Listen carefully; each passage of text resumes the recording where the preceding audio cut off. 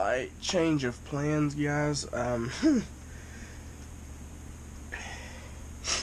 was cutting the piece that goes into here down to size, and the bandsaw kicked the piece of metal. It bit it, and it threw my thumb into the blade. About from there to about the middle of my thumb, all the way across, right down the middle. Well, not down the middle, but like up under my fingernail. It's gashed. I'll put a picture of it. Viewer discretion. It's not very bloody, but there is quite a bit of blood.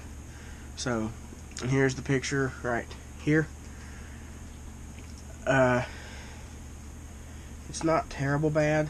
It does hurt like a mother right now because it's got a lot of cleaning solution in it, because the bandsaw blade was very not clean.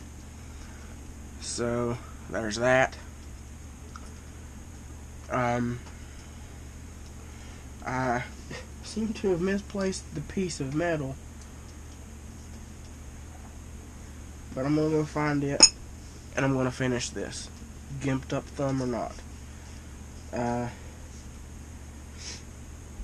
didn't quite get, I got it cut to length, but the piece that goes into the cylinder is still a little bit longer. But if I open up the gate to the loading gate, excuse me, I can still make it work. So I'm gonna get it, stick it in there, and we're gonna see what the gun looks like. Alright, thanks for watching. I'll catch you guys here in just a little bit. Okay, I've got the piece of metal. I found it. I cut it to length.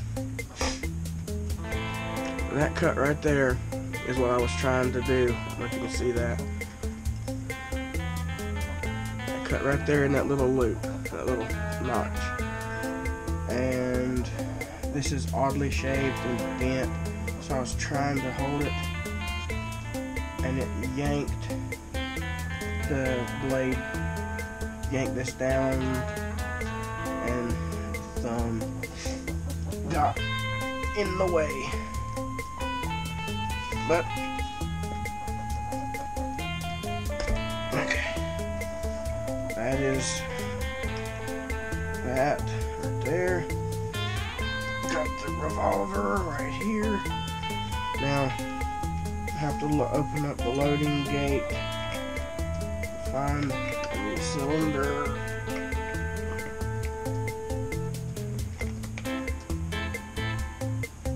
and that is pretty much it right there.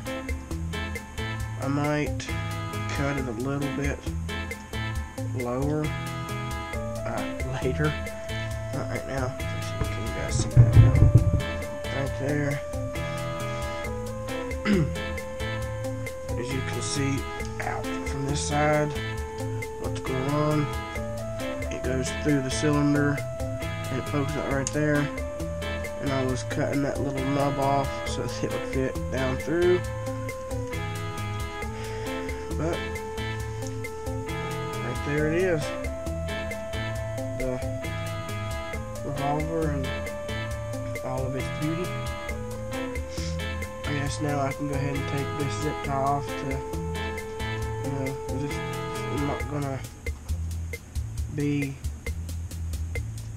part of it anymore because it's gonna be my mantelpiece. So I'm gonna take the zip tie off somehow. I got no idea.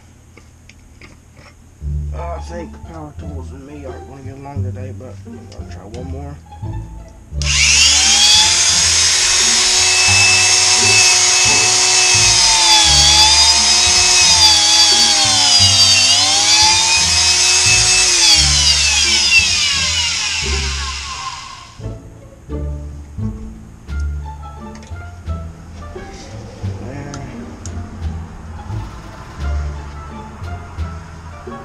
there we have it. Find the cylinder over again. Come on, man. Go.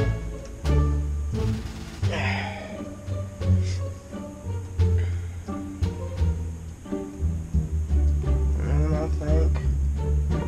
think it looks good. Ouch. Don't feel good. So what do you guys think?